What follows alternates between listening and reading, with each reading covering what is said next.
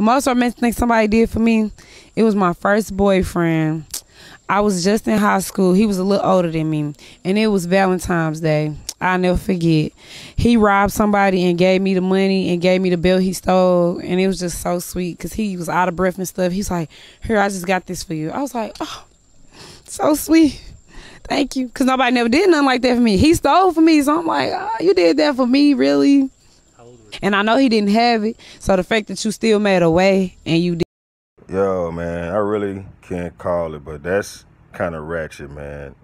For your most romantic moment to be when the dude you were dating robbed somebody for you and then gave you the money? Come on, man. A red flag nowadays is an expression of gesture? Yo, an expression of love, man. Hey, man. Hey, man. That's why they say the dating pool is tainted. You feel me? Like, is this what women want? Like, come on now. Like, wow. Make it make sense, man. Let me know how y'all feel about this in the comments. You dig?